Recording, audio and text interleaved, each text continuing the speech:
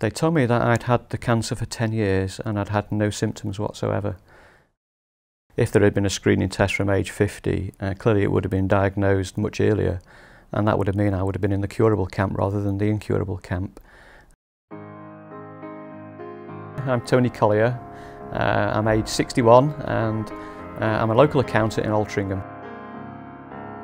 Yeah, I think Christmas is a very special time to be with the family, particularly with the children, and now we've got 2 grandchildren. The hardest thing that I found to deal with is the impact on my son and grandsons. I have a 5-year-old grandson, Ethan, who I absolutely dote on.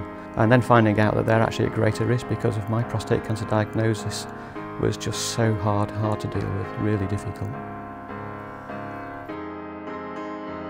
The research that's being undertaken is going to save lives, and I think the PREDICT trial will produce something that will help to screen for prostate cancer. A screening programme could have caught my prostate cancer before it was too late.